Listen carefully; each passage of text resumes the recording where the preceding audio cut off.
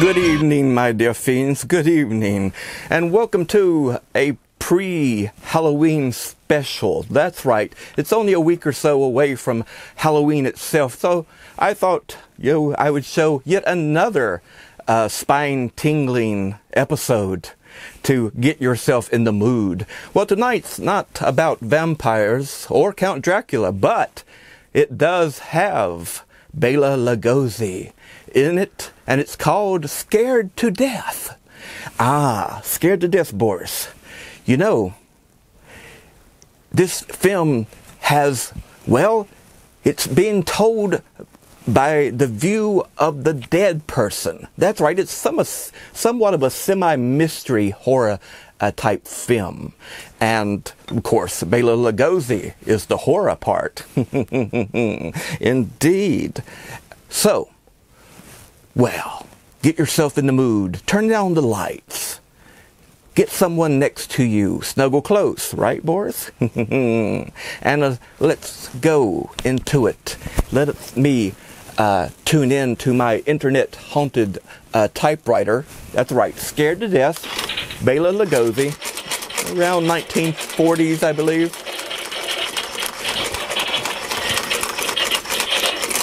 Oh, it's also one little tidbit. This was Bela's first and only appearance with a color film. You're in for a treat. So let's tune in to the old internet haunted TV for Scared to Death with Bela Lugosi.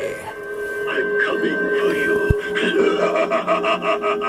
I've been watching you.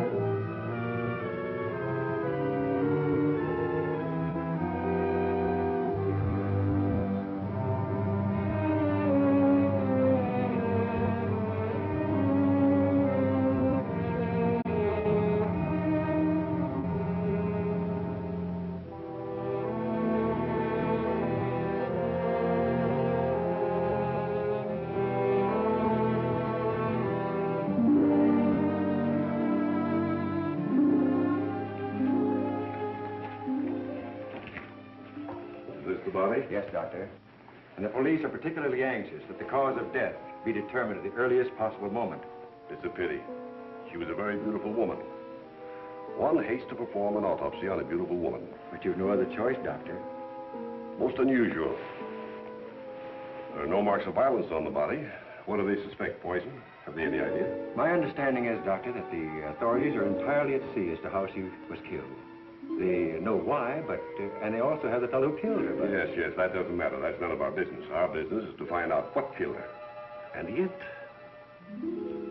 one often wonders, what could have caused the last thought that was cut off by death? If it was spoken now, what would it be? If you're here, you found me alive. But you know what you killed me. I warn you. Don't come upstairs. No, don't, please. Don't. No, I told you I didn't want the bandage. Why, Laura? Why are you so opposed to the bandage? Does it remind you of something, perhaps? What do you mean? Oh, nothing, Laura, nothing. Now, won't you lie down again and let me complete the examination? You're a sick girl, you know, in a highly nervous condition. I want to know what you meant by saying the bandage reminded me of something. If you don't know, how should I? You don't fool me for a minute, Doctor. I know how you feel about me. Do you, Laura? Then I wish you'd tell me, for I don't know. I don't know how I feel about you at all. You're clever, Doctor. But I'm wise to you and that fool of a son of yours. How long have you been married to Ward now? Too long. And why don't you give him his divorce? He's asked you often enough. I'll give him a divorce when I'm good and ready. I see. I'm not afraid of anything he can do, or you, or anyone else. What's that? Your heart beating like a trick hammer. I must warn you of this high state of nervous tension. What's that noise?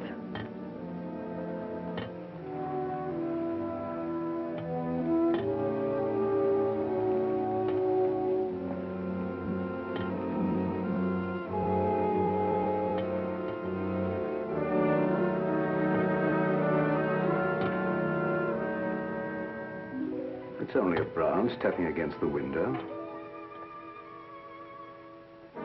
Now, my dear Laura, if you want me to help you, you must tell me what it is you fear. I told you I'm not afraid of anything. I know what's going on here. Someone's trying to scare me out, but it won't work, see? Here I am, and here I'll stay until I rot. I'm afraid there's more truth in that than you suspect.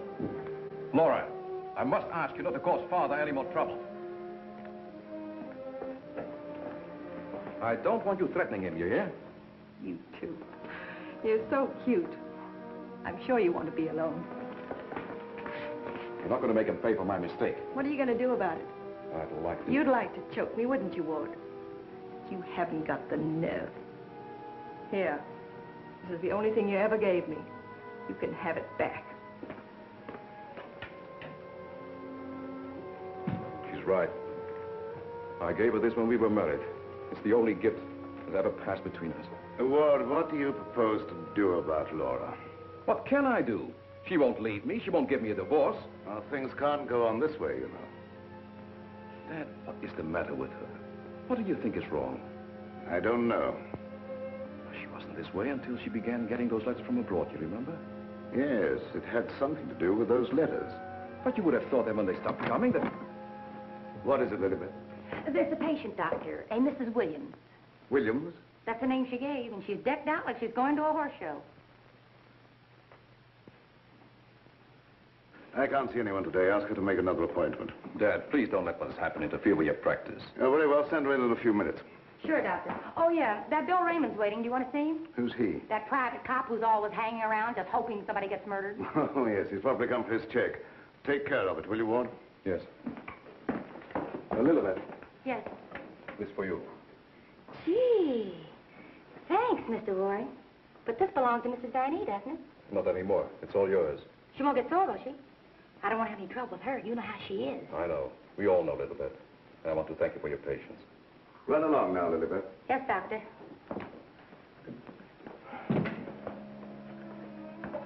You made a fatal mistake, my boy, in marrying Laura. Yes, I know. But you don't suppose I'm going to stand for it forever, do you? No, I don't. And I don't think it will be necessary. Do you have a plan? I think it'll be better if you leave everything to me. From the day a mysterious caller came to see Dr. Van E. Oh, yes, I remember now, Mrs. Williams. I spoke to you this morning on the telephone. I'm sorry, but I can't tell you any more now than I told you then. Oh, naturally, Doctor. I did not mean to imply that there were any abnormal goings-on here. I assure you that is not, Mrs. Williams, nor will there be. Nevertheless, Doctor, the way you were described to me and the way your place was described to me, I am certain that I am in the right place. May I ask from whom you obtained these descriptions? From a friend, Doctor. A mutual friend. Lily Beth, the woman I love. Can't we be friends? Stop tracking your big flat feet after me wherever I go. I've got things to do. Oh, gee, it's wonderful just to see you around, busying yourself, the little housewife. I never knew the cop who didn't love to stand around and watch other people work. Mrs. Williams, it's obvious from your conversation that you've come into possession of certain facts concerning my past. I know of only one person who could have given you that information. And it was my belief, yes, even my hope. That person was dead. But let me say that even if that person were alive, I should not submit to blackmail from you or from anyone else. You show great courage, Doctor, for one in your unusual position. There has been no question of blackmail. I came here seeking your cooperation, which you have refused to give. So, let us call the matter closed. Thank you. Au revoir, Doctor.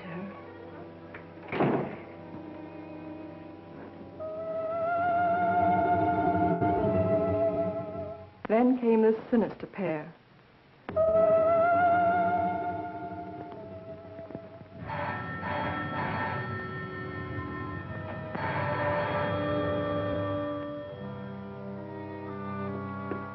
My little guardian of the doorbell. If you had waited another second, Inigo and I should have kicked the door in. Yes, sir. Sir, there is an air of inquiry about you that immediately offends my deepest nature. There is something suggesting Scotland Yard, the French Sûreté, the Italian Carabinieri, the Turkish Police, and other minions of the law.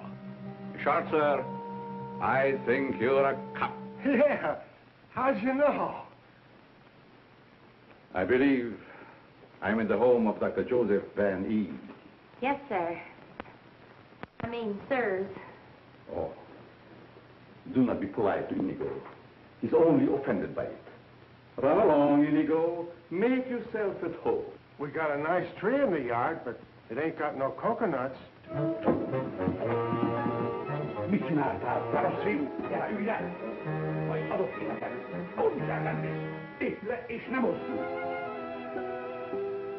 My little friend Inigo is deaf and dumb. He cannot hear and he cannot speak. But he reads the lips, and I would advise you to say nothing to annoy him. For his temper is short, indeed. This, I presume, is Dr. Van E's private office. Yes, sir. But I really should announce you. My dear girl, if I allowed myself to be announced, I doubt I would be received anywhere. I'm sorry, really I am, but the doctor won't see anybody without an appointment. Appointment? I have had an appointment with him these 20 years. He will see me. Doctor, someone's coming! My dear doctor, truthfully can it be said that your house is your castle, protected by your countless slaves? So it is you, Leonard. I was warned you might appear like one of your own illusions out of nowhere. My dear Joseph, you have not changed a bit. Have you met my friend, Mr. Raymond? Raymond? Oh, Raymond. No doubt a relative of the great magician of the same name. Mr. Raymond is our private patrol officer. He keeps an eye on the premises for us. And other comings and goings. A very good idea, my dear Joseph, to have a private bodyguard at your beck and call. Well, you fellas are old friends, I can see that. Oh, yes. Old friends. Well, then maybe you'd like to be alone to talk over old times. A very good suggestion. Thank you, Mr. Raymond. I won't be far away, Doc. Well, so long, Mr. Leonide. Don't pull any more little men out of your hat. Well, Leonard, what brings you to me after all this time? The long arm of coincidence, my dear Joseph. Simply the long arm of coincidence. Aren't you glad to see me again? No, I can't say that I am. You with your foreign background and I, what have we two in common? Always truthful, Cousin Joseph. As when we were young men. You might have said no and saved your career. But you prefer to tell the truth and ruin yourself. What do you want here, Leonard? A few days' hospitality, my dear Joseph. Nothing more. Is that too much for one cousin to ask of another? Remember, we agreed not to think of each other as cousins again, Leonard. Bygones, my dear Joseph. And I'm willing to forget. And I suggest that you do the same. You've grown older, Leonard, but there may be something in what you say. I don't want to hold a grudge. But don't do anything that will make me regret my action. You have my promise. Now, if you will show me to my room. Oh, I should say, I have a traveling companion from whom I am inseparable. Who? Inigo, a dwarf, one of the little men. He became very much attached to me when he lost his master. You do not object? What good would that do? How true. Very well. You may have the room next to my daughter-in-law. I know you like that. Oh, yes. The lady, who I'm told has an utmost horror of having her eyes blindfolded. A phobia of most interesting origin, I dare say. Something to think about. That night, my husband questioned Leonard about my past.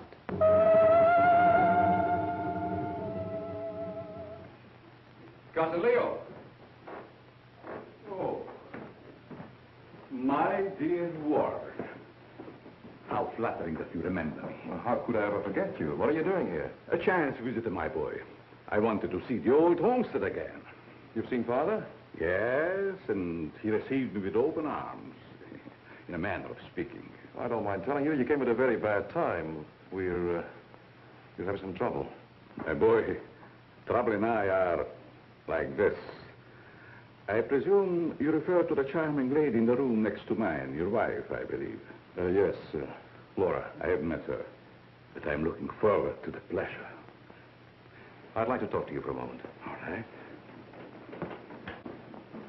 Perhaps you can help us. By doing what, my boy? You've been everywhere. You were caught in Europe during the war. I'd like to show you something. You may be just the person I'm looking for. If I can be of any service. Did you ever hear of a dance team called Renee and Lorette? I don't think so, my boy. And then again... There must have been such a team. Look.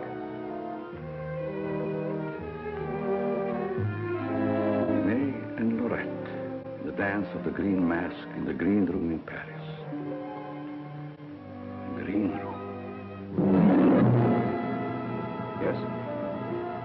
Oh, the face of the man does seem slightly familiar. May I ask, where you got this photograph? The maid, Lilibet, found it in Laura's room and turned it over to me. Oh, well, my boy, I'm afraid I can't help you. I played the green room on several occasions, but never with these people. In fact, I don't seem to remember them at all. And I appeared in many clubs during the occupation. I'm sure the girl behind the green mask in this picture is Laura. How can you be sure? Who can ever be sure what's behind the mask? If the people in this photograph could suddenly come to life. I'd like to know who the man is. It can be anyone, my friend. Anyone. In this makeup, it might be even I. I wish you wouldn't joke about it. This is very serious. Of course. But let us say you found out who the man in the photograph is. What then? I have an idea that if the man in this picture were to show up, I'd find out I wasn't married to Laura at all. Think over what I've asked you. It'll be to your advantage. Certainly, my boy. I will give it every consideration. And perhaps something will occur. Who knows? Don't you want to leave the photograph with me for my further study? It might be the very incentive that my memory needs. No, thanks. I'll keep it. As you wish.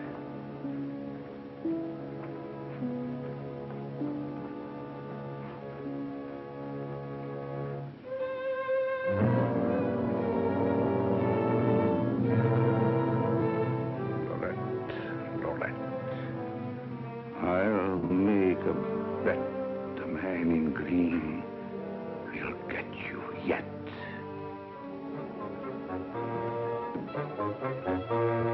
A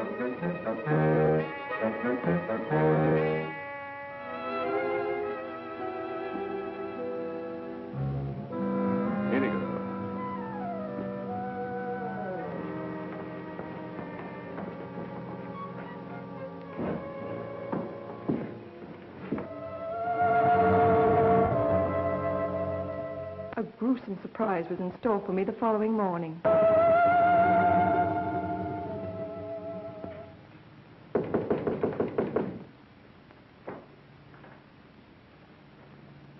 Who is it? It's me, ma'am. What do you want? The afternoon mail. You wanted to know when it arrived. Was there anything for me? Yes, ma'am. Put it under the door. I can't. It's a package.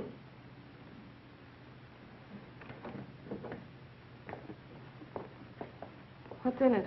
I don't know. It's against postal regulations to open other people's mail. That's never stopped you before.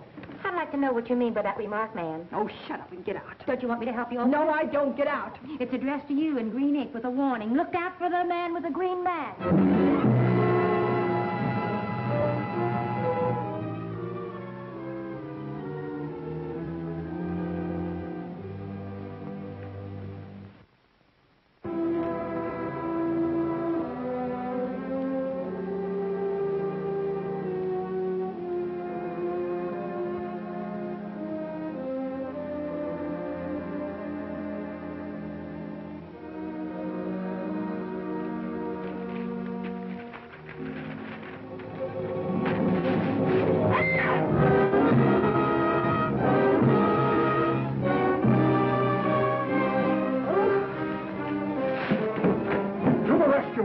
Who done it? Which way did he go? Get out. Get out. I just heard you yell. I was hoping it was a murder at least. Get out. I tell you, you have no business here. Well, but you don't understand. I'm supposed to be here. That's what I'm being paid for. Paid? Yeah. You see, I'm Bill Raymond, private cop in this neck of the woods. I was hoping we'd have a little murder or something happen around here so as I could solve it and get my old job back at Sentinel Homicide. Nothing personal, of course. Who told you to say these things to me? Well, nobody said nothing to me. I was just waiting around outside to see Dr. Van Ee, and I heard you yell. So you're a friend of that crazy doctor and his son. Crazy? I wouldn't exactly say that, ma'am. The doc's a pretty good egg. You wouldn't want anyone to say you was crazy, even if you... You can go back and tell him I'm not afraid of being murdered by you or them or anyone else. No, I don't guess you are, ma'am. Still and all, if you was to get murdered and I was to find out who done it, it'd be kind of a break for me. That don't be the kosher. I wouldn't say that to you, lady, even if I knew what it meant. Now will you get out? All right. I can take a hint. Nice little bedroom companion you've got there. Get out. I'll go, but don't think I'll come running next time you yell. I'll know it's a fake.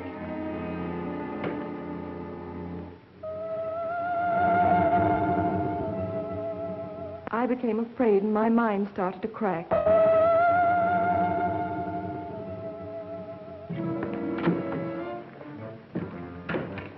Lilybeth, my melancholy baby, where are you?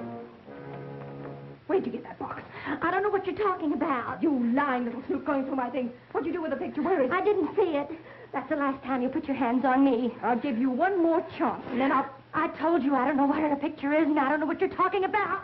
It's been you all the time going through my things, opening my mail, rapping on my door at night. Now you're blaming me. I've never touched anything of yours. You've got my robe on now. Where'd you get that? I was just trying it on. Mr. Ward gave it to me. He said you didn't want it anymore. I'll tell you when there's something I don't want. Oh, shut up. It's only a dummy. A dummy? Where'd you get that thing? I suppose you're going to tell me you don't know anything about that either. Oh, I bet it was in the box. In the box I brought up for you, that's what. There were no stamps on it. How did it get in the mail? I don't know. The doorbell rang, and I thought it was the mailman. I opened the door, and it was sitting there on the stoop. You're lying. No, I'm not. I don't mind telling a lie now and then, but I'm not lying now, honest. You're trying to scare me out. I'm not leaving. No, but I am. You come here. You and Mr. Ward are pretty thick, aren't you? Thick? Yes, thick like your head. He's fallen over someone else. Who is she? I don't know. It's not me. I know it isn't you. I know all the signs. He's fallen in love with some simple-faced men. There's always a way to get even with them. I've got to find that picture. Otherwise, they won't know what he looks like. I've got to send it to the police. He won't dare touch me. Who do you mean, the man in the picture? Have you seen him? Maybe I have, and maybe I haven't. Maybe I saw him go behind the thicket, or through the wall, or under the house. He's here in the house? Yes, I let him in. I let him in. He was waiting outside to get you, Miss Laval. Miss Laval. There's nothing safe from your prying eyes, is there? You think you know everything, don't you? I know why you're afraid, and I know what you've done. No, I'm not so thick. I'm not as thick as you think I am, Miss Laval. That head's supposed to be you, kind of a calling card. I'll remind you that. Why, you...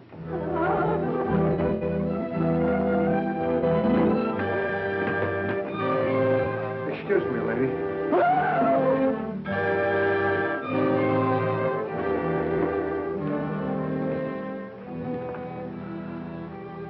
Oh, I'm afraid.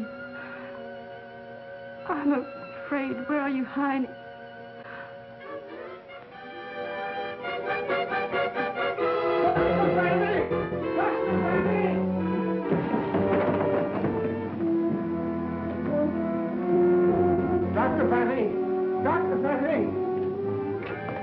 Doc, fun is fun. But after all, there ain't nothing in my contract that says I gotta... Well, now I ask, is that anything to be playing football with? Where did you get that, Raymond? Miss Fanny chucked it at me like I was a pass receiver for a football team. And I'm all out of practice. Let me see it. This comes from a group of anatomical specimens that was locked in a room in the cellar. How did you happen to get it? That's what I'm trying to tell you. There I was, outside her door, strictly minding my own business, understand? Listening at the keyhole. I don't think that belongs in the realm of your duties, Raymond. But, Doc, there were screams inside. You gotta admit it's within the longitude of my profession to make with an investigatory reaction there, too. What am I saying? I don't understand how his head got from its locked room in the cellar. Well, the way I heard it, it was sent to Mrs. Van A. That was rather a gruesome practical joke. Why, your anatomical locker hasn't been opened for ages. I think you once told me you'd lost the only key to it. I know. There is no key to my knowledge. Why, that thing didn't walk out of the room by itself. Hardly. Doc, I'm worried. What about, Raymond? Well, now, take this head business. The whole thing don't seem hardly serious to me. I think that if it's all the same to you, I better be checking along to other duties. You're not afraid, are you, Raymond? Who, me? Scared? It's just that I don't think that there's going to be any murder here done after all. That's too bad. Well, it's not your fault, I guess. It's just not my lucky day, that's all. Thank you, Billy Beth. Oh, Miss Lilybeth, have you a little more coffee in the kitchen? What happened to the 3 gallons I already gave you today?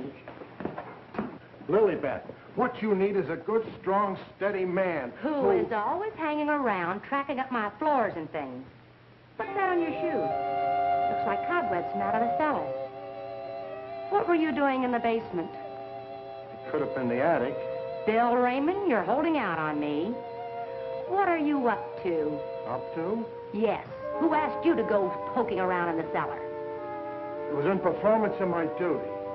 What duty? What did you find? Absolutely nothing. That's what makes me so disgusted. Too bad about you.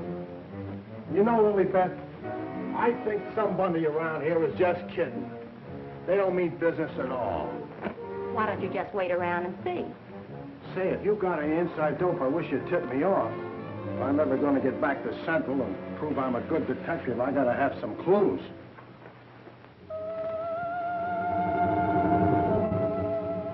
Yes, I was scared. Scared of my life.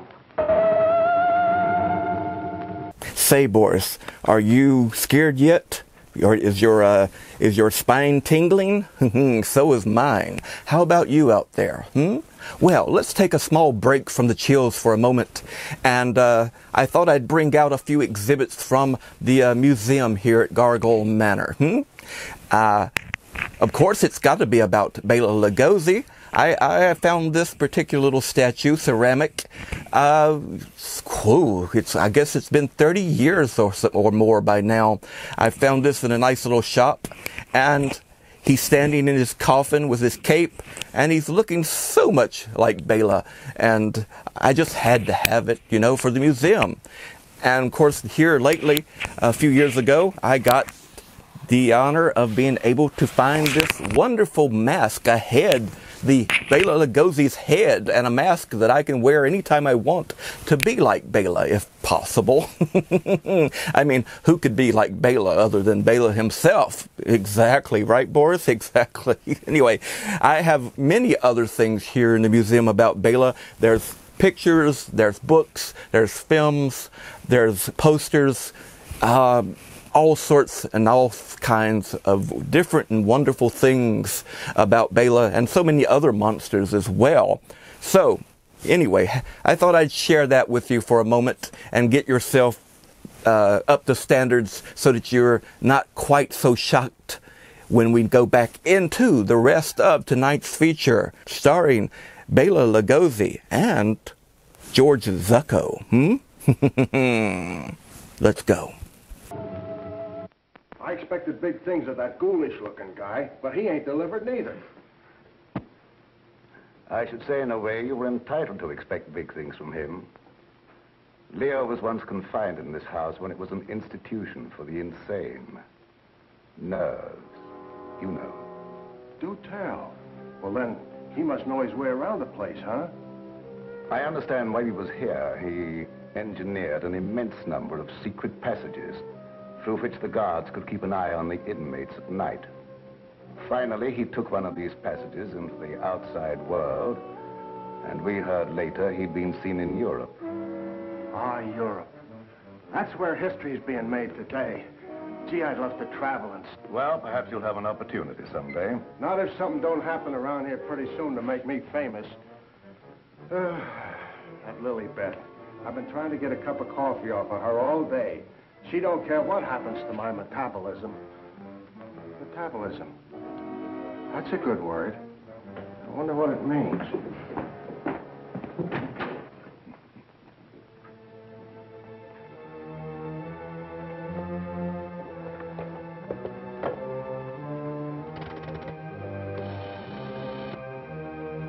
Operator, I want the police right away.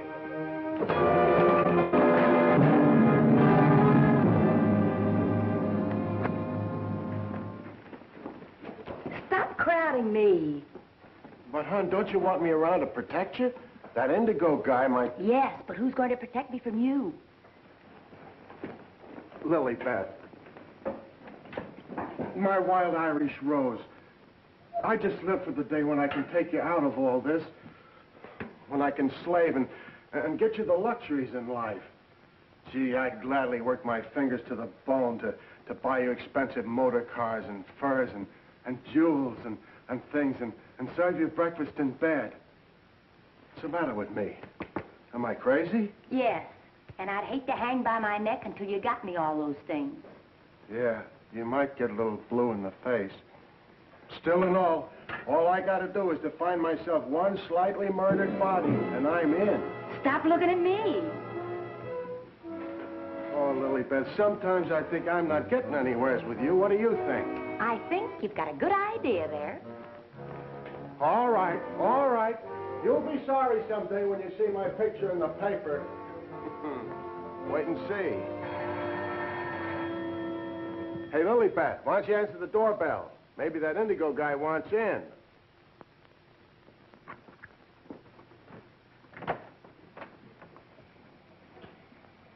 The doctor ain't home. You'll have to call some other time. Don't be silly. Don't say I didn't tell you. Close the door on your way out. Hey, wait a minute. Well, if it isn't Bull Raymond. Terry, you trying to ruin me? Ruin him. Come here, Bull. Meet Miss Cornell. How do you do, I'm sure. Likewise. How do you happen to be out with him? Cute, darling, don't you think? Flat at both ends, head and feet. You've heard me speak of him. Bull Raymond. Bill Raymond, if you please. Mr. Terry Lee, you so-called reporter. How do you happen to be out with a dish like this? Jane Cornell. Good for dull days in a man's life. Mr. Raymond. Oh, yeah, I remember. Terry told me about the time you shot up the dressmaker's dummy. Huh?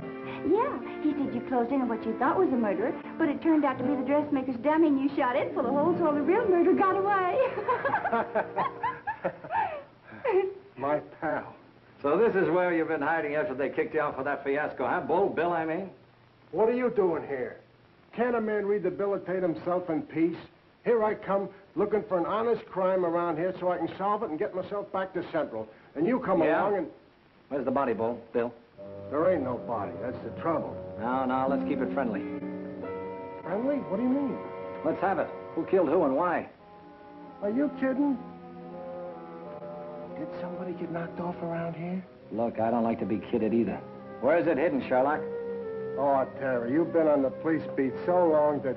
Now, listen, Bill, you know me well enough to know I wouldn't come out here just for the ride.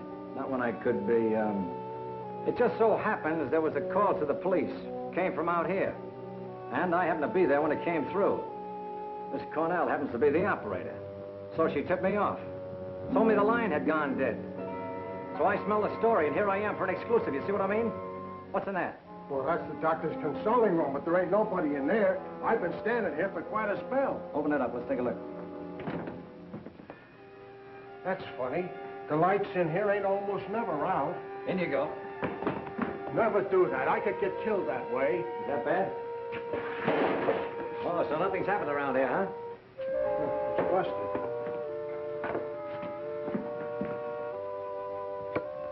There, see? Like I said, there ain't nobody here.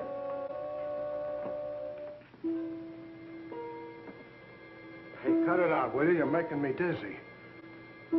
Well, sure, somebody stumbled over it and pulled it out of the wall. Could happen anywhere.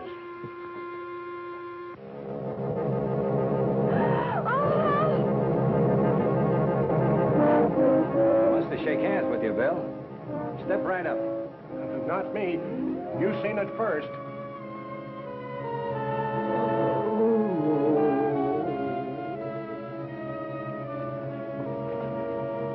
Doc.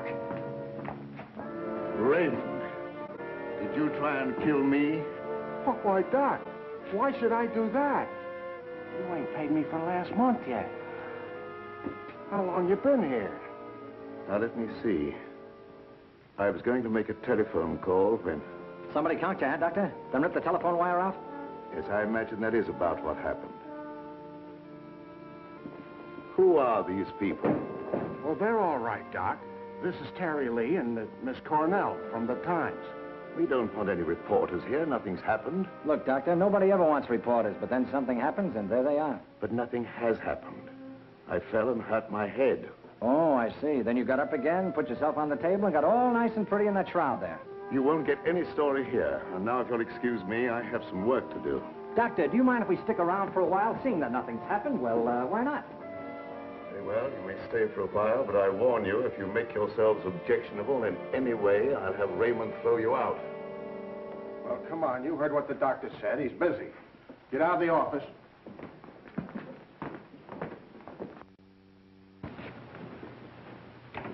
Probably a pretty nice guy, caught in a tough spot. That's the way I see it. You wouldn't want me to tell him you got kicked out of homicide, would you, Bill, old boy? Oh, Terry, you're my pal. You know that, don't you?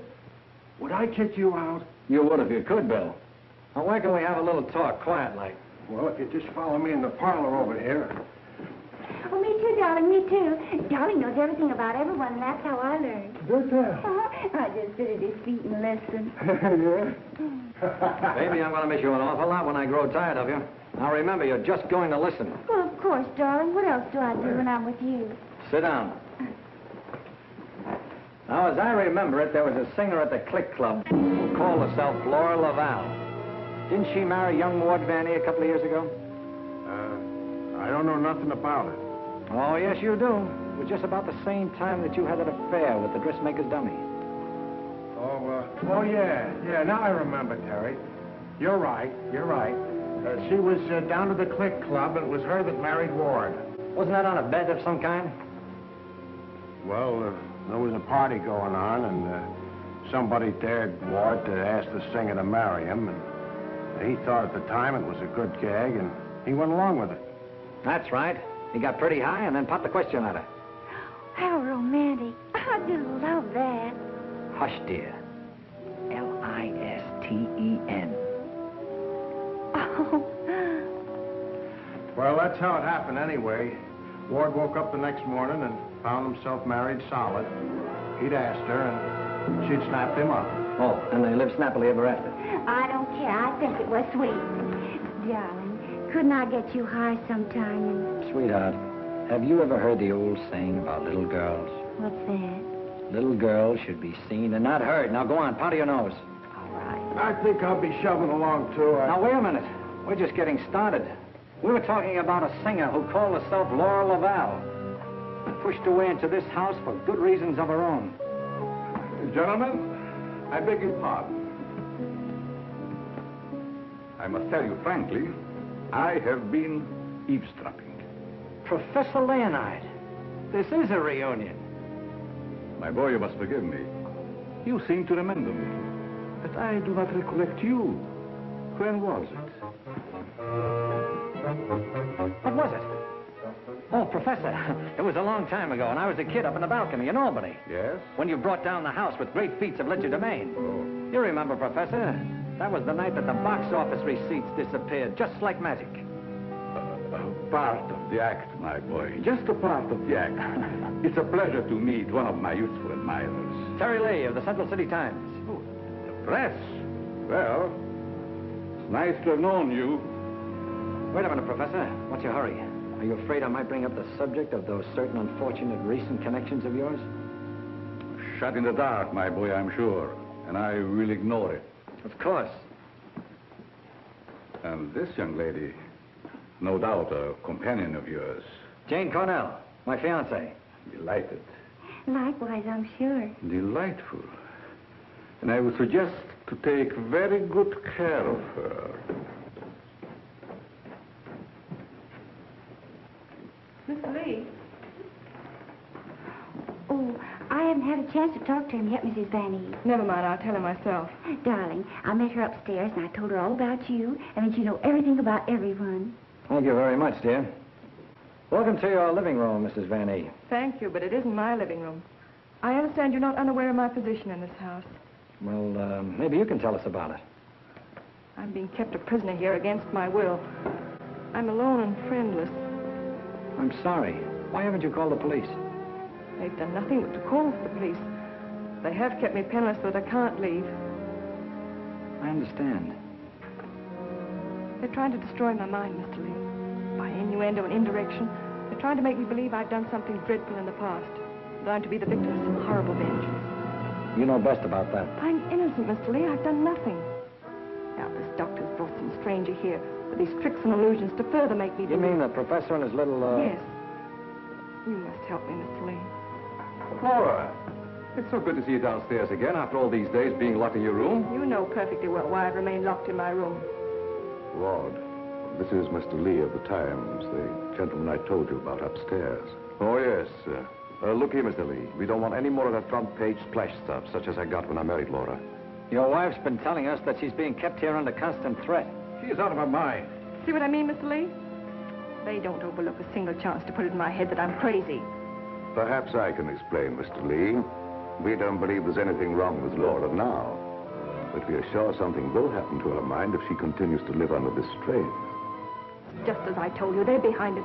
Can't I make that clear to you? They spend all their time trying to terrify me. They write me letters in green ink. They send me dummy heads wrapped in green paper. Anything to frighten me so I can't sleep. I can't think. The only thought in my head is that I'm going to be killed. These are very serious charges, gentlemen. And I might say it'd make a perfect front-page splash. Lee, if you dare print a word about those ravings of my wife... Don't do anything to make me think they aren't ravings, Mr. Van E.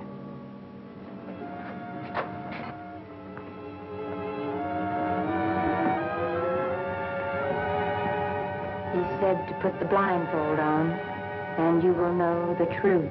No!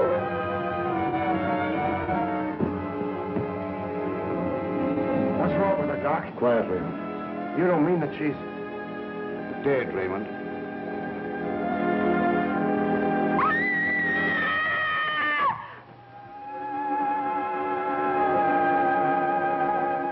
Then I knew that he was here.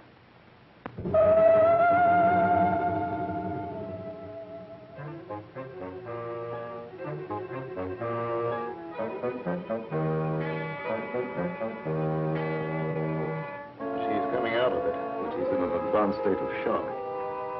May be necessary to administer a sedative. That's intended to shut her up. I'd like to hear her do some more talking, Doctor. If her mind is allowed to dwell upon what's happened, that may be the breaking point. Well, you've got all the answers. Look here, Lee, I don't like your tone. If you have any insinuations to make them to me. Okay, I will. Suppose you and I talk this over downstairs. I don't recognize your right to question me. However, if it'll make you leave Father alone.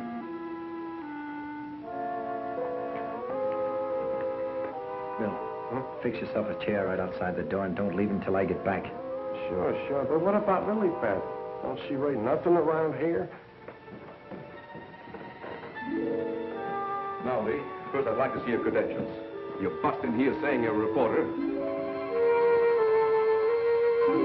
That's the old turn the tables gag, Vanny, but if it'll make you any happier, take a look. All right, you're a reporter. But I still don't understand how you and the young lady got the news about our troubles.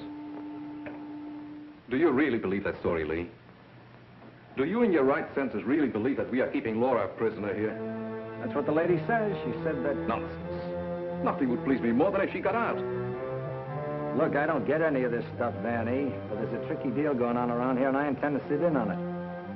Too bad I can't flash the city desk to make ready for a front-page replay. Yes, isn't it? Either your wife is the victim of a well-plotted program of persecution calculated to drive her insane, or she's the witch you say she is. You're the fellow with the nose for news. What does it tell you? It tells me that right now I'd like to know where your disappearing relative is.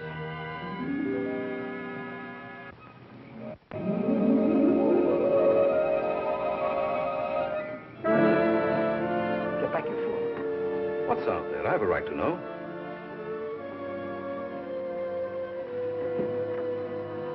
Don't see anything. What was it? It isn't possible. It isn't possible, of course. What do you see out there, Lee? I've had enough of this. Come on. Are you nervous, Miss Cornell? Oh, no. I think it's very exciting. Well, Professor, I thought I just saw you outside banging at the moon. You disturbed her sleep. You child. Where have you been? How about you start acting normally for a change? You're bringing suspicion upon all of us. I, my boy? What have I done? Suppose you tell us. Has no one arranged to silence you yet, Mr. Lee? What a pity. I don't silence very easy, Professor, and it'd take a lot more than what you've done to her. Do you suggest that I had a hand in that poor girl's unfortunate demise? Why don't you behave yourself, Professor? Mr. Van E here has the right idea. You're just gumming up the works. I did my humble best. Who are you working for? What do you expect to get out of it? I'm discharging a debt, Mr. Lee. A debt contracted many years ago. Now, are you any wiser than you were a moment ago? No, but I'm beginning to get a general idea. By the way, how's that little girl of yours? I hope fervently that nothing happened to her. She would look so beautiful lying here. Look, Professor, I may not have been very smart in bringing Miss Cornell here, but if I thought you had any plan to do that... Why do you persist in making me the villain, Mr. Lee?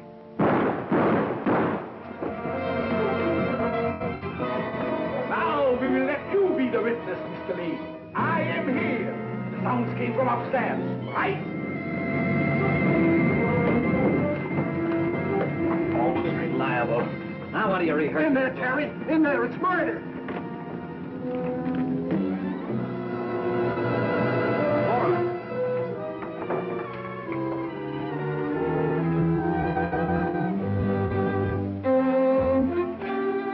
Jenny, wake up. Wake up. Oh, Terry. Tell me, what happened? Oh, Terry, darling. Let me think. Everything went black and... talk. What started to talk? I don't know. That thing. Now, look, let's get back to the beginning. I left you here with Dr. Van E.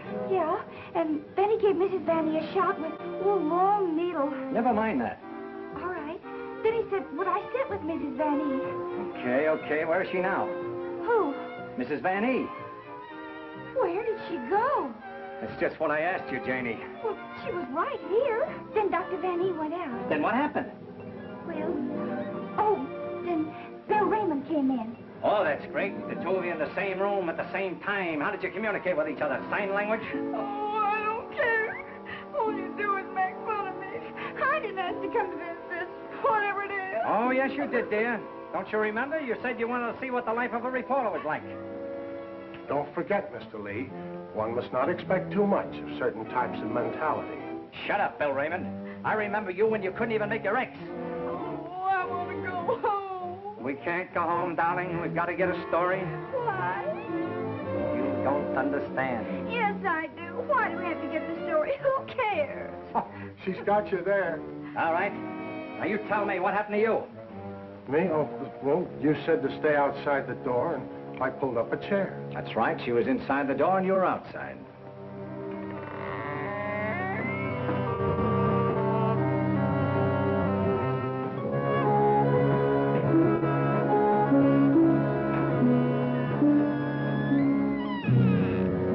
Then come that odor of heavenly perfume. That was an lily pad.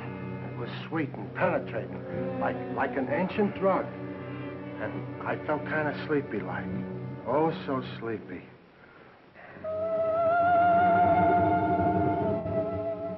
At last, he had me under his power.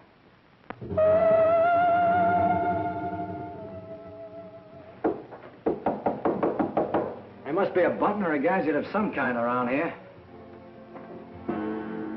2 o'clock, almost deadline for the 9 o'clock final. Oh, Terry, what makes you think there's anything behind them walls? I've got a sneaking suspicion that the professor uses them for a disappearing act. I wish Lilybeth was here. Take me a cup of coffee. Well, she's right over in the doctor's office. Why don't you ask her? Poor Lilybeth. I kind of hinted that all I needed was a murdered body, but I didn't think she'd take it personal. Will you stay with those walls? I've been around them 3 times, Terry.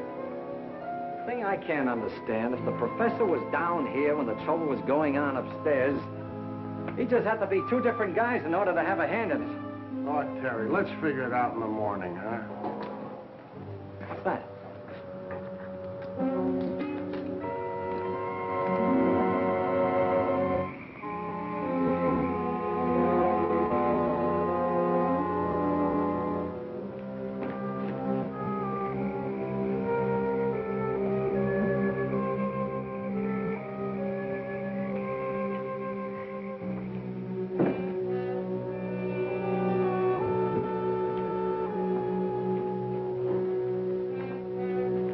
Wake up.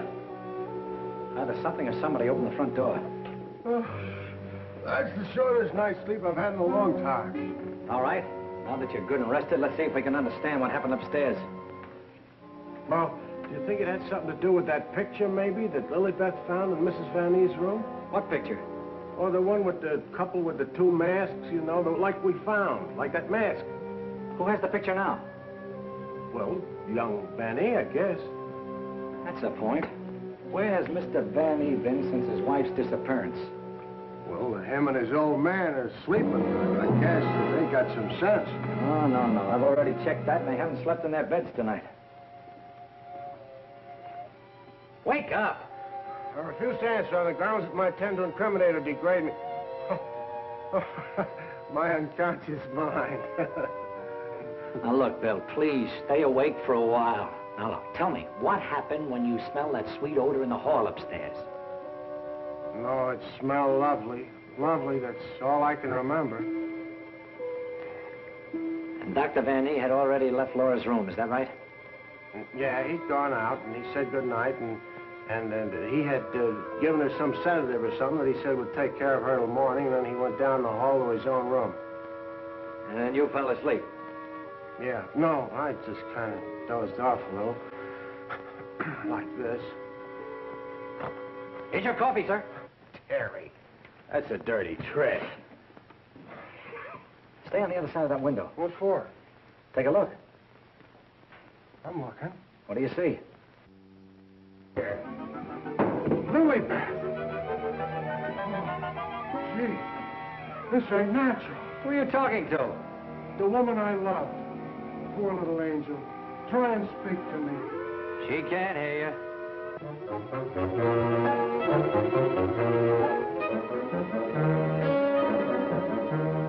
What was you doing outside? You're supposed to be dead. Now you stay right here, honey. I gotta catch that guy in the shrubbery. Oh, gee. What are you doing to me, Lily Beth? I got work to do. Lily Beth, be reasonable, will you? If you don't cooperate, I'll never get back to Central. Never mind, Raymond. Take care of Lilybeth. Lilybeth! Yeah, that's who it was. I opened the door and she fell right in my arms. Like she had something special to tell me. You notice that fragrance about her? And to think this wilted flower was once even as you and I. Take her back into Dr. Van E's office. What's she doing wandering around? She's supposed to be a corpse. What happened to that guy outside? Never mind. You found her. I never knew she was lost. I missed her. I missed her from my office. Will you please take her back? What are you going to do? Yes, Doctor, and what have you been doing? We've turned this house upside down trying to find you. Hardly that, young man. If you'd done that, you would have found me. Now, Raymond, we can't allow this girl to remain in this condition any longer. Well, what can you do? She looks like a perfect stiff to me. Bring him into my office. Oh, Doctor, this may not be any news to you, but your daughter-in-law has disappeared. Oh, how dreadful. But let us say somewhat overdue, eh, Mr. Lee? You don't seem very surprised to hear about it. Young man, when you've been devoutly praying for something to happen, you accept your good fortune without question.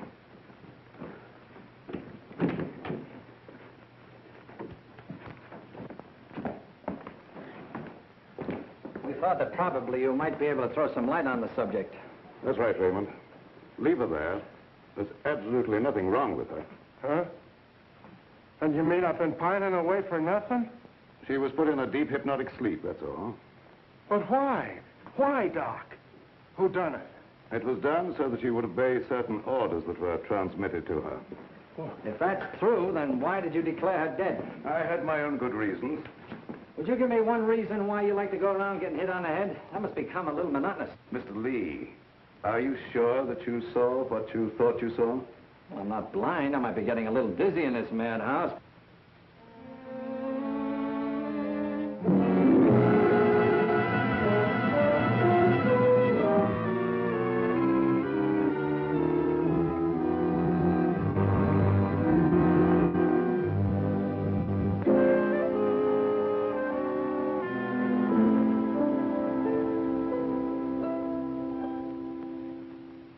You know, Doctor, morning isn't very far off. And when the police get here, you've got an awful lot of explaining to do. You're in this up to your neck. By morning, let us hope no explanations will be necessary. Everything will have explained itself. Poor little sleeping beauty. Do you suppose someone thought she looked weak-minded and picked her out to carry out his commands? That's not always the case, Raymond. If Leah and I were here, we could settle this case very quickly. Gentlemen, it is my peculiar misfortune to always be in a position where I may eavesdrop. How can I be of service, Cousin Joseph? Oh, Professor. Ask me no questions, my friend, and I will tell you no lies. Leonard, you could undo certain mischief that has been done this girl. I know you can help if you will. I could, my dear Joseph. But I will not bring down the wrath of the unknown madman who is loose about these premises. It is a matter of self-preservation. I had nothing to do with hypnotizing this girl. I have an idea that she may have already carried out the unknown's orders and that he no longer needs her. Nevertheless, my dear Joseph, you must excuse me. Just a minute, Professor. I wonder what would happen, Professor, if in connection with your sudden reappearance here, somebody dug up the old story of why you swindled Dr. Van E and then ran off and let him take the rap. I will not be blackmailed, Mr. Lee.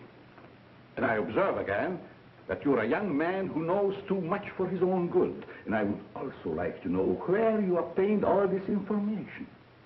You're extremely young to have your fingertips on events of 20 years ago. I have a memory like an elephant. I never forget something once I hear it. I'm a Sharpie, Professor. As every one of you will admit before morning. Now, Doctor, I'd like to bore you with a few questions.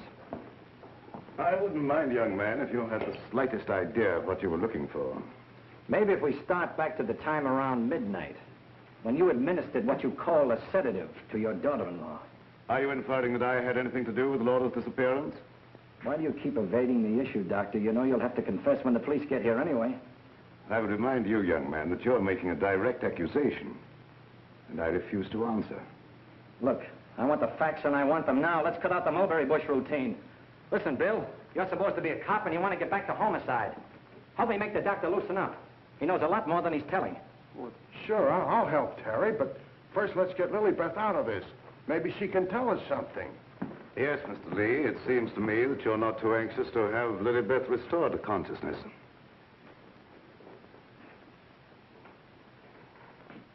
What do you hear, Doc? Her heart's in a very depressed condition. Someone's been giving her orders by mental telepathy. Hey, could I learn to do that? Supposing Lilybeth was in the kitchen, could I telegraph her a wish for a cup of coffee, huh? Perhaps, Raymond, someday when we have a little time, I'll indicate the principles of hypnosis to her. My dear Joseph, the principle of hypnosis isn't as simple as you make them believe. It requires a long and patient study. But I will risk the rest of the unknown. For I see you truly love this child. And for your sake, I shall use my knowledge. Oh, gee, thanks, Professor. You're solid.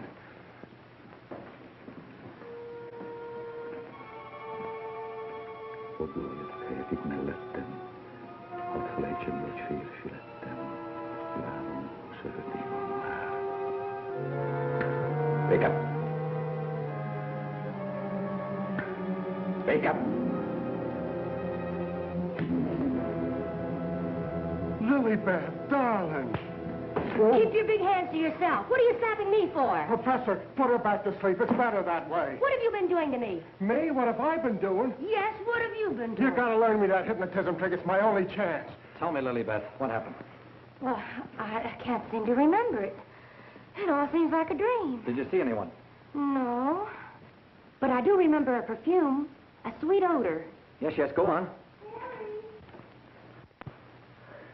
Terry, darling. Oh, Terry, darling. Yes, Jane. What is it? Is it Halloween? No, it isn't.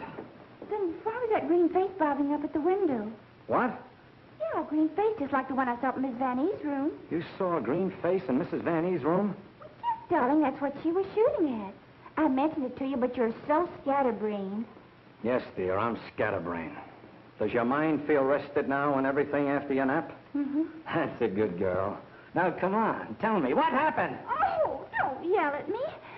I can tell you just how it happened. We were alone in the room, and Laura was going to sleep. And then she said, oh, take away the bandage. And I said, what bandage? And then she said, oh, don't shoot me. I didn't mean to do it. And then, the room got awfully black. I think somebody must have turned off the lights. Just like that. Go ahead, you're doing fine. Well... Yeah, the lights had already gone out. Uh-huh. And the room got awfully dark. You've already said that. Think hard now. You saw a green mask. It came out of the wardrobe. Like a moth? Yes, darling, just like a moth. Oh, how clever of you. It was just like a great big moth, and it flew around and Please around. don't make yourself any dizzier than you are. Now tell me the rest of it. Well, I just don't see how you could remember that it was like a great big moth. Did you see it? Was you there hiding in the wardrobe, maybe? No, I wasn't in the wardrobe. Now, look, Jane, please, be yourself. No, I mean, don't be yourself. Just relax. Relax. Mr. Lee, just a moment. Where were you? Were you upstairs? No, I was down here talking with your son. And by the way, where is he? Here I am, Mr. Lee. What can I do for you? Will you stop it? Yes, I was listening outside the door. You haven't answered my father's question yet. Oh, come on, take it easy, take it easy. Maybe you can tell us where you've been, Mr. Vanny. Of course, you don't know anything about your wife's whereabouts. Oh, go on, tell him where she is. I want to go home. I'm hungry. Quiet, everybody, quiet! Laura! Don't. No, don't. Don't.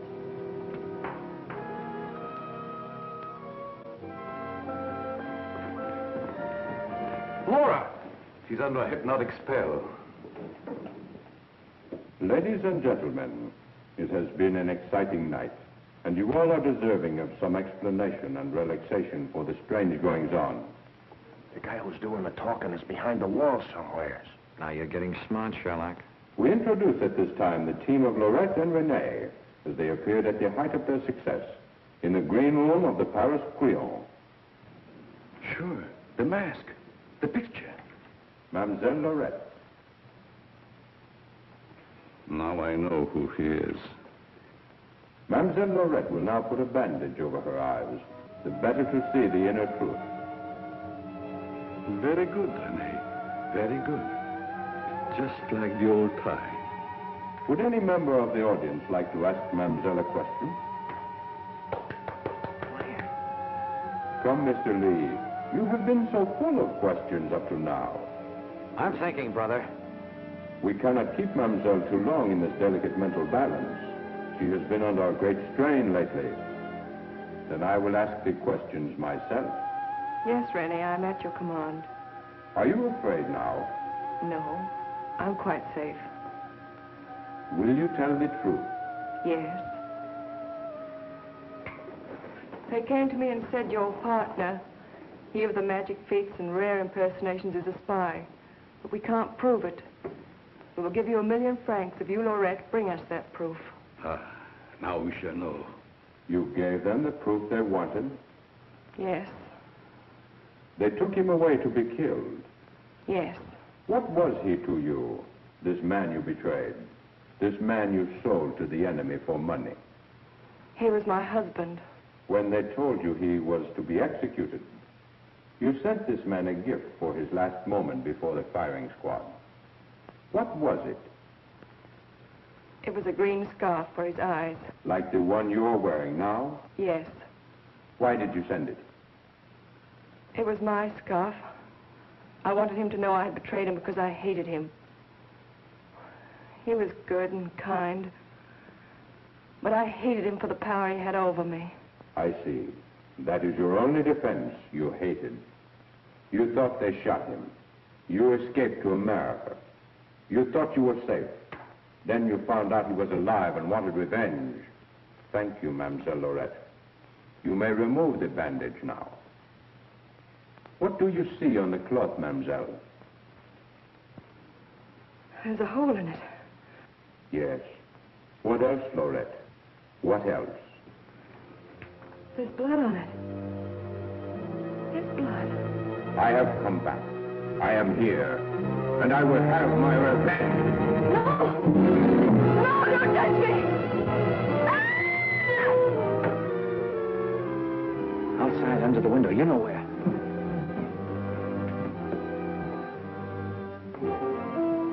Yes, he had his revenge. She's been living in mortal terror that he'd find her. Just a minute, lady. You ain't going nowheres. Well, if it ain't Mrs. Williams, come along with me. Come on. You want me to slug you?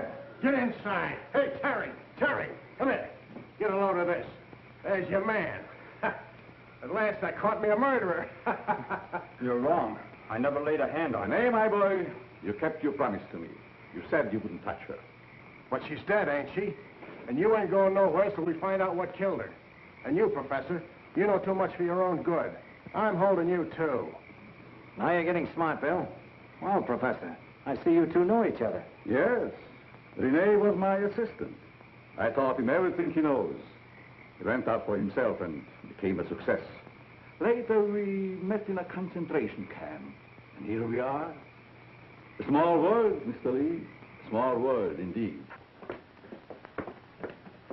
Terry, isn't this the place where you get the marriage licenses? No, dear, this is the morgue. The morgue. Oh, darling, you say the cutest things. The morgue. Oh. Never mind, dear. You just stay right here and nobody will get you. Oh, but... Well, Doctor, got anything to add to my story of the year? Who's this Renee? Renee was her husband. She turned him over for a sum. Figured the Nazis would take care of him, but he had ideas of his own. Look, Doc, was it murder? Do I finally get a break? Was she murdered? We're sending the report to the police. What was it say? Oh, come on, Doctor. Don't hold out on us. I didn't understand it at first, but I do now. There were no marks of violence on the body, and we found no internal disturbances. What does this all add up to, Doctor? Yes, let's have it. She was literally scared to death.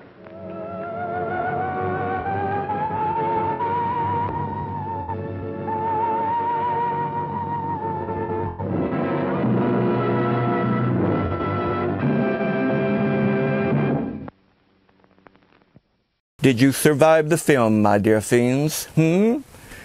We did, or more or less, we may not have. Boris and I can never tell. Our blood runs so cold.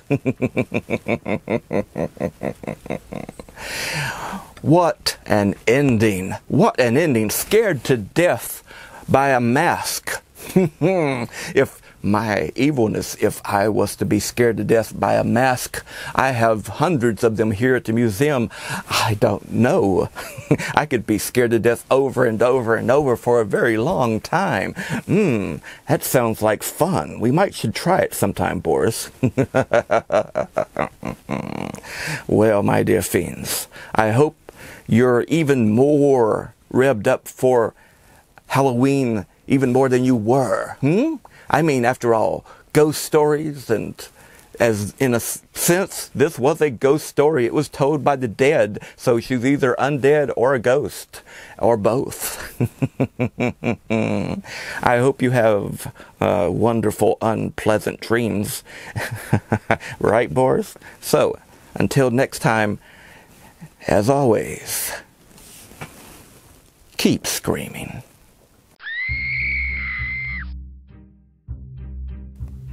Oh, no, don't go away anywhere, my dear fiends. You thought that was the end of the show. Oh, no, we have a very special surprise for you. Tonight's mystery second feature, the double feature, stars monsters galore. Judd Hirsch, Marriott Hartley, and John Schuck, just for a few. But more importantly, Frankenstein's monster, Count Dracula, the Wolfman, the Mummy, a ghoul, and more. For a feature called The Halloween That Almost Wasn't, or How Count Dracula Saved the World. A special surprise just for you and you and you and you. So sit back and get ready as we go into tonight's Monster Movie Night double feature, second feature.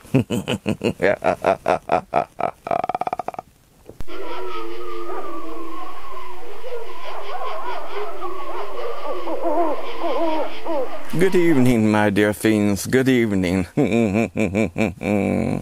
Are you ready for a tale of terror?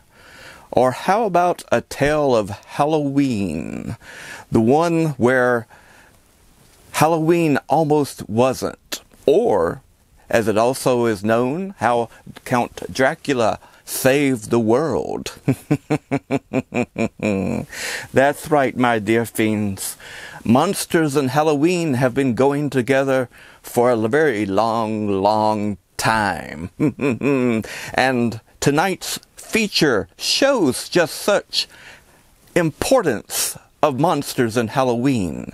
I mean, after all, the witch, the werewolf, the vampire, and the ghoul, along with new monsters such as Frankenstein's monster. How they got together.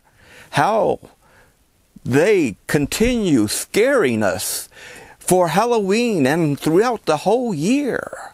Ah, my dear fiends, let us go to tonight's feature, and see The Halloween That Almost Wasn't, or how Count Dracula saved the world.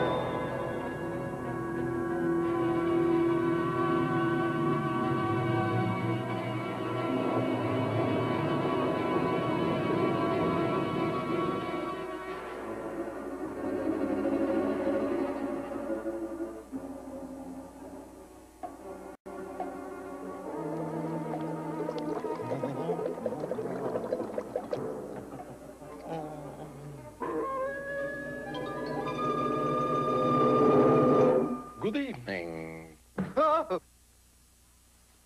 Oh, Count Dracula. You almost frightened me to death. Thank you, Igor. We now bring you a special report from the Transylvania News Department. Quiet! Count Dracula has ordered the world's leading monsters to come to his castle immediately. This conference on the night before Halloween only confirms the rumor from an unimpeachable source that Halloween is in danger of disappearing forever. Oh, no more Halloween.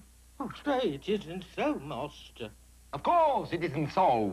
Who could have started such a rotten rumor? Who knows what impact this will have on tiny tots all over the globe? That I have an exclusive interview with a man, well, a man that I can proudly say is almost honest. Yes, if this rumor is correct, this means the end of Halloween, a beloved 2,000-year-old tradition. 2,000 years? Sure. Back in those days, people used to light bonfires to scare away the evil spirits. Nowadays, jack-o'-lanterns are supposed to do the same thing. Do you know why people got dressed up for Halloween? 'Cause it was fun. No, for protection. They thought if they dressed up to look like an evil spirit, the other spirits wouldn't bother them. That's how the custom started. But we're still gonna have a Halloween, though, aren't we? Let's find out. Who conceived this diabolical scheme? Some experts believe that Count Dracula himself is behind this threat to end Halloween. How dare they suggest such a thing? Halloween is my national holiday. And so, it is a sad possibility that Halloween, which got its name from All Hallows Day, may be receding from us forever. All Hallows Day? The first day in November used to be called All Hallows Day. And the night before was called All Hallows Evening. And then they shortened it to Halloween. And so tonight, the ancient streets of Transylvania are wild with rumors about this gathering of monsters in Count Dracula's castle. Igor? Yes, Master? My fellow monsters shall be arriving now. Make them uncomfortable until I make my big entrance.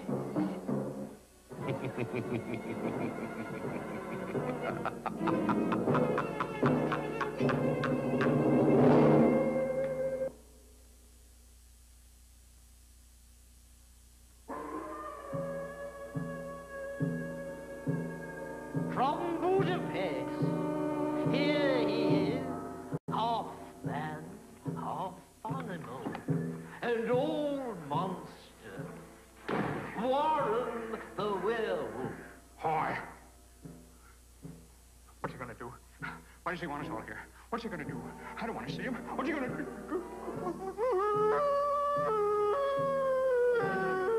No, get control of yourself. Yes, control.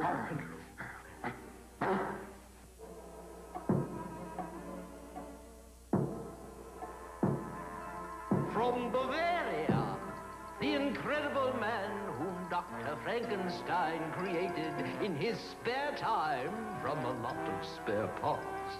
The Frankenstein creature. Learned any new dance steps lately? Watch this one.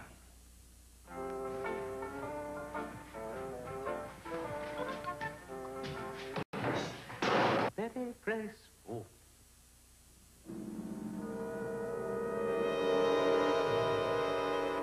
From tropical Haiti, the king of the living dead, Zabar the zombie, at a ball.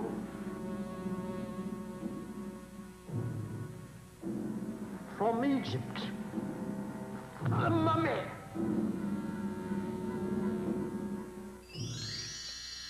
The flying queen of Halloween. Winnie, the witch. Out of my way, Shorty. I don't have to take this kind of treatment from anybody. Somebody's gonna hear from me. Let me tell you. What's the idea of waking me up in the middle of the night? Count Dracula will explain everything in just a moment. Wait! I believe I hear him coming now. Yes, I can see him clearly through the fog. Oh, boy! Oh, Master. Oh, Master. I forgot to open the window. Forgive me. It will never happen again. And I know how to make sure it never happens again. And as for all of you, I have called you here tonight to warn you. You have exploited your monsterhood so much that you are no longer scary. People are laughing at you instead of shrieking.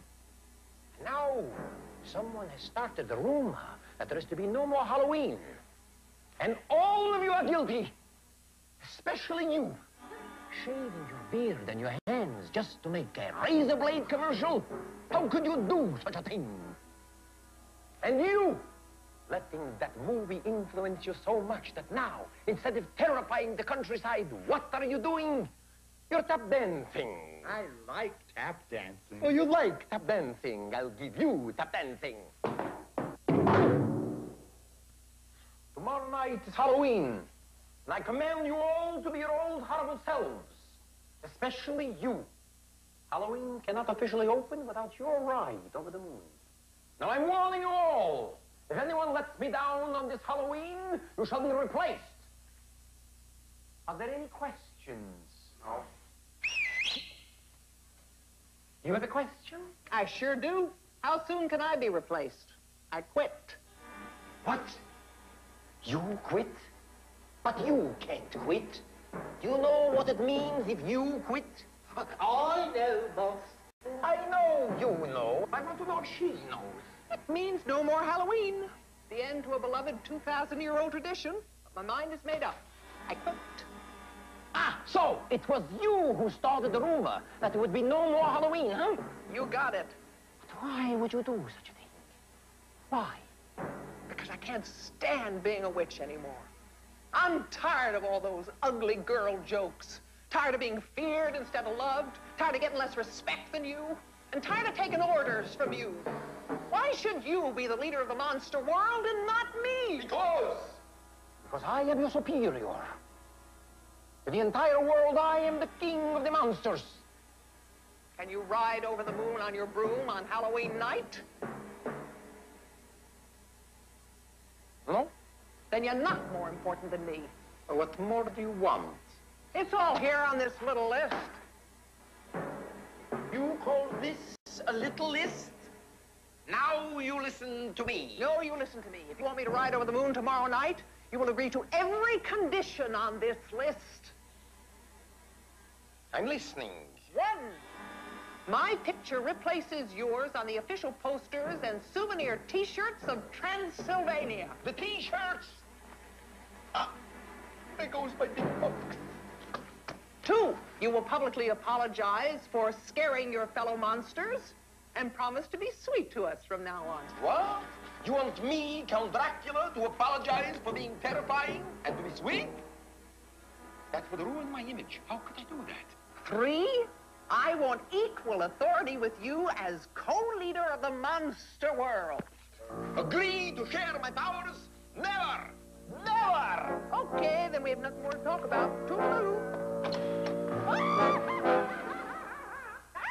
Frankenstein, God did all. The rest of you follow me. We must catch her before she leaves the castle.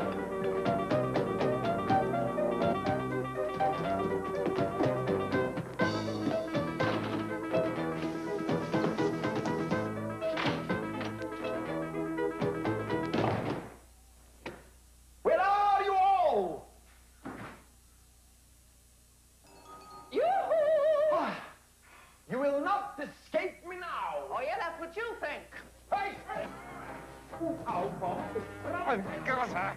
I've got her. No, she'll never get away. She got away.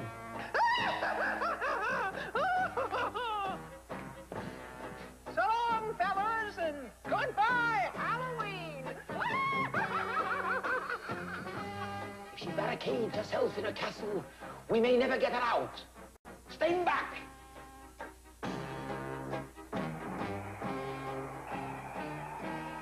Hiya, baby. It's me, Count Dracula. Didn't think it was a hummingbird. Can't take no for an answer, huh? If you would only listen to me for a few minutes. You haven't got a few minutes. What do you mean? Any moment the sun's gonna rise, and if you're not back in your mausoleum, you're gonna be a dead duck. You're right. You won't get away. I'll catch up with you tonight. Geronimo! I hope we left the tomb door open. Igor always leaves the tomb door open. Uh-oh.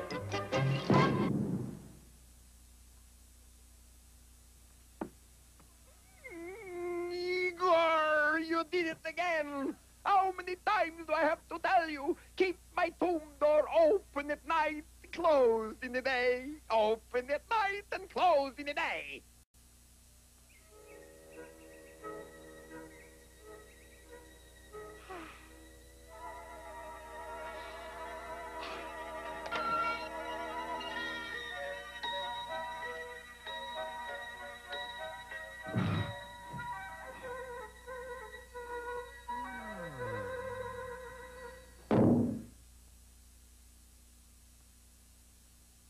Well, my dear fiends, are you getting any ideas or more information about how we almost didn't have Halloween? Let's just hope it's not a forebear of yet another such event coming up this year. No. Evil goodness forbid. Well, tonight's feature, how Halloween almost wasn't, or how Count Dracula saved the world. Well, it's all about monsters and Halloween. And so I thought I would bring out for tonight some of my exhibits here at Gargoyle Manor, the Monster Museum, for your perusal and enjoyment. Let us start out with some of the older things. Here we have Count Dracula himself, glow in the dark. I believe by, I'm not sure, but it may be Amigo. But I don't really care who made it or where it's come from. All I care was that it's Count Dracula. I mean, there he is, fangs and all, even with his medallion and this wonderful, wonderful cape. Now, along with that, we have Frankenstein's monster. Yes, indeed. Let's raise him up out of the monsterizer. There he is. I wonder if he's light-footed as well. Like tonight's Frankenstein monster. He could sure cut a rug with that two-step, couldn't he? Well, anyway, we had the Frankenstein monster, and we had a gizmo here that was called the monsterizer. Now, you would put him inside of it. You could also put Count Dracula in there, but I always liked putting the Frankenstein monster in it because he looked so much more at home than Count Dracula did. Then you would turn a few knobs and push a few buttons, and the light would come on, and it would recharge his glow-in-the-darkness. This was an 80s toy. A wonderful, wonderful set that I have here back in the museum. Let's see. Well, you know, tonight's about monsters getting together and dancing and having fun and singing our national anthem. That's right, the Monster Mash.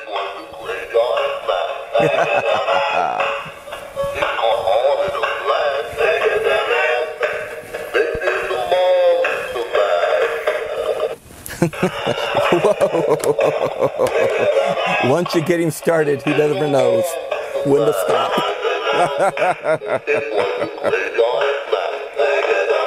Anyway, They did the mash, and he'll stop in a moment. There we go.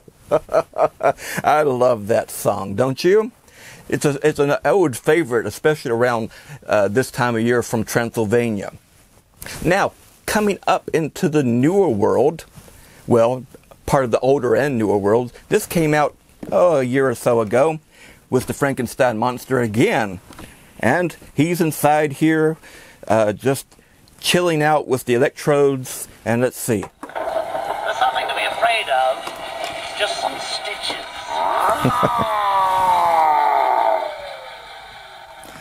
And he likes to tell jokes, which is not bad. We all like the joke or two once in a while. That's sort of a trick or a treat. Now, coming up even further into our nowadays history, I found these wonderful little toys connected to a Netflix TV show called Super Monsters. This is basically little baby monsters. And there's Count Drac, little Drac, and little Woofy. And, oh, of course, we have little Frankie. Of course, we have to have little Frankenstein.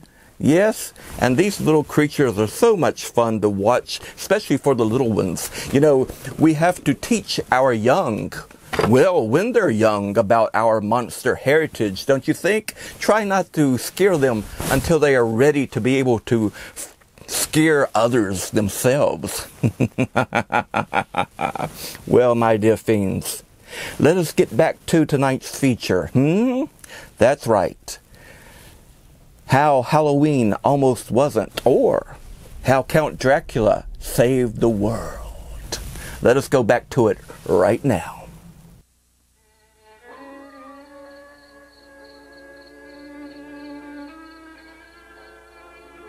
And so it's a sad day here in Transylvania tonight. For unless the witch can be found in time and persuaded to take her broom ride over the moon at midnight, it means the end of Halloween. What's gonna happen, Mom? Are we gonna have a Halloween or not? It's all up to the witch now. And so I can say that the mood here in Transylvania is one filled with deep gloom and anxiety. For without Halloween, the future of the world's most famous monsters looks very bleak indeed. What's going to happen to us? What are we gonna do? What are we gonna do?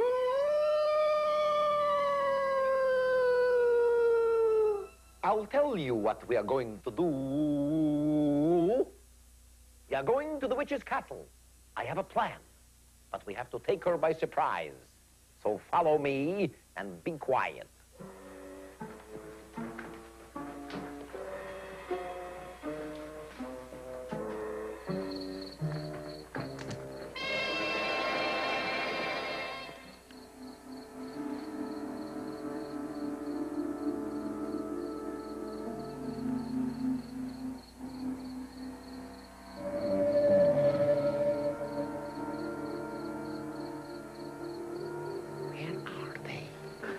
Here we are, Master. I know you're here. I just hope the witch doesn't know you're here.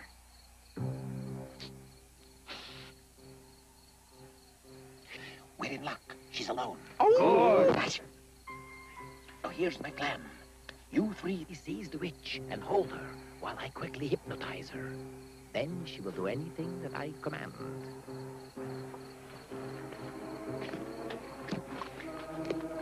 Now, my plan can't miss. She cannot escape. Unless she has some magic I don't know about. Oh, except for her broom, she has no magic. Good. All right, men, you all know what you have to do. At the count of 3, we go in. And the 1, and the 2, and the 3.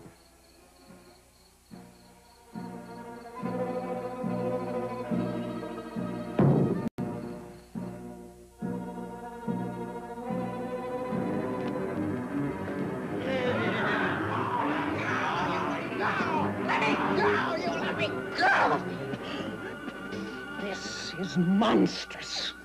Naturally. Now I want you to close your eyes and relax. Close them a little bit more. That's better. Soon you will grow sleepy, and obey my every command. Over my dead body. Don't be a tease. Come on, admit it. You underestimated my powers. And you underestimated my ancestors. The witch has my magic, eh? Wait for me. On guard. What do I do now? Master, believe me, they're just illusions. They can't harm you. Touché. Can't do me any harm, huh? Who did that? Termite? Ah! Oh, Master, Master, do something, do something. What can I do? If I can't bite them, I can't fight them.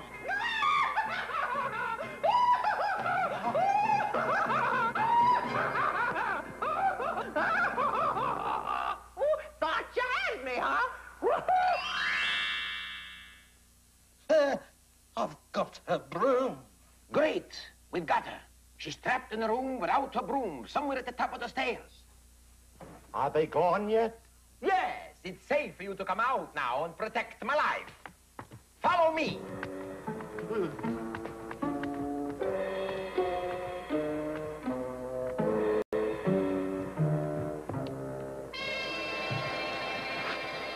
My feet hurt.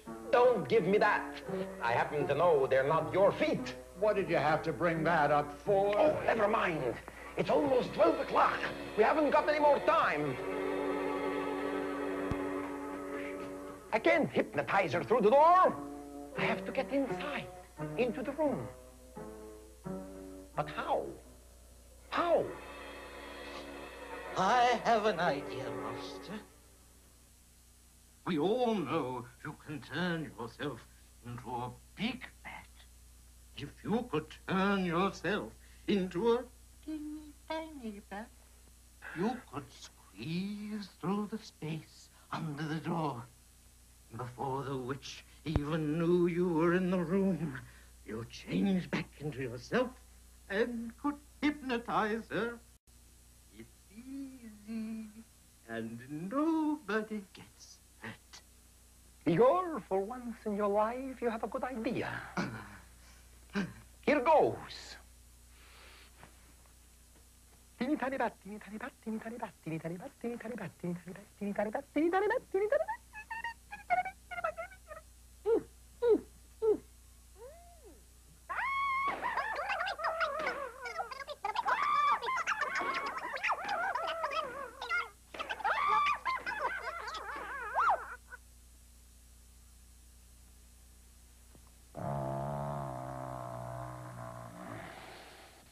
So, nobody gets hurt, huh? I will get even with you for this, Igor, if it takes me 1,000 years. And I know how to make you live that long.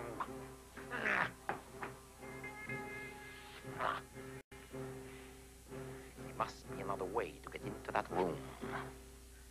There must be. I think there's another way to get into this room.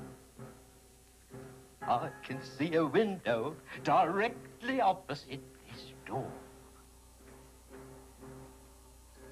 That window can be reached by walking along this ledge. All we need is a brave man.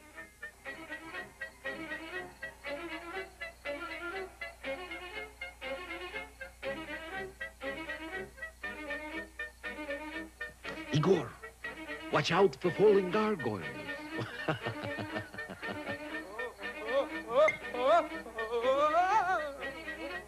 Go on, Igor. Go on.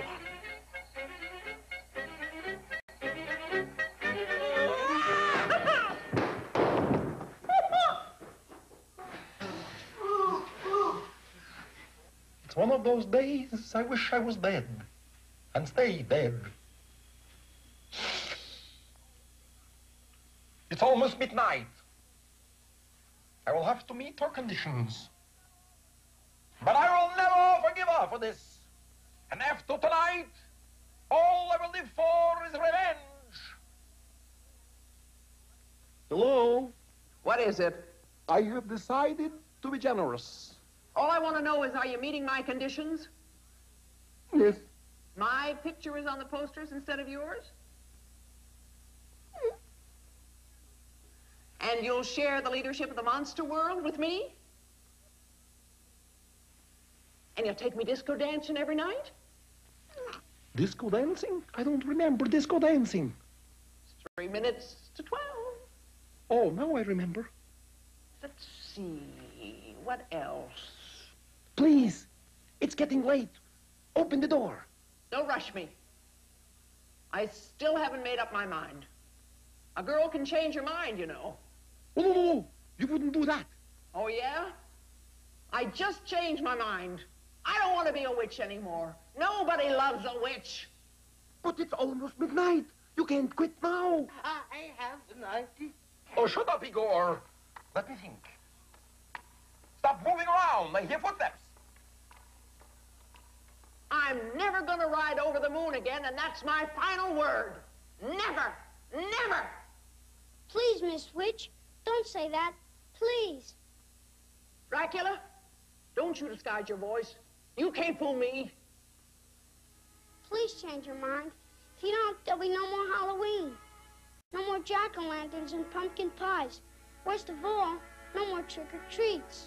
No more fun dressing up in costumes to make believe you were someone else. For heaven's sakes. You look just like me. This is my favorite costume because of you. It is? Why? Because you're one of my favorite people. Love you just the way you are. All of the kids feel that way. You really love me?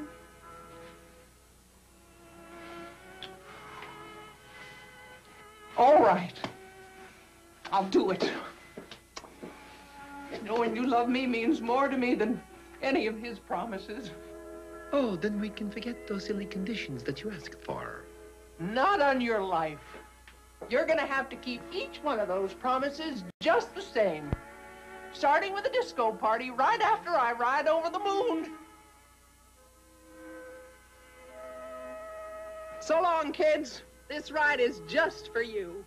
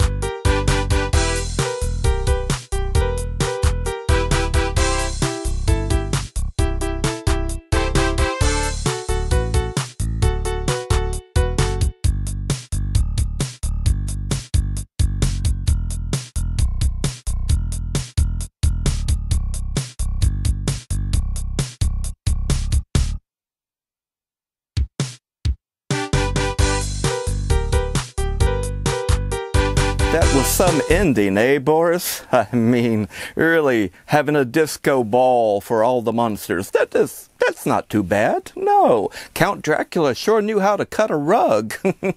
Especially with our wonderful witchy poo there. Him and her made a striking couple. Well, how about that film? Does it help you out with a little bit more of a monster heritage? That knowing that such things happened and that is part of our culture as much as it is a part of your culture as well. Humans and monsters together. I mean, after all, who could resist the little children's faces? Our dear good friend the witch certainly most could not. I mean, really, she in her eyes, she is most beautiful. And, well, in our eyes as well. Hey, boys, warts and all. Well, my dear fiends, I hope that these films tonight have revved up your juices for Halloween, which is to come in only a few weeks from now. Well, get your pumpkins out. Get your jack-o'-lanterns. Get ready for trick-or-treat. And we'll try to supply both tricks and treats here at Monster Movie Night. I, Bobby Guy Monster, along with Boris T. Buzzard, saying to you, as always, keep screaming.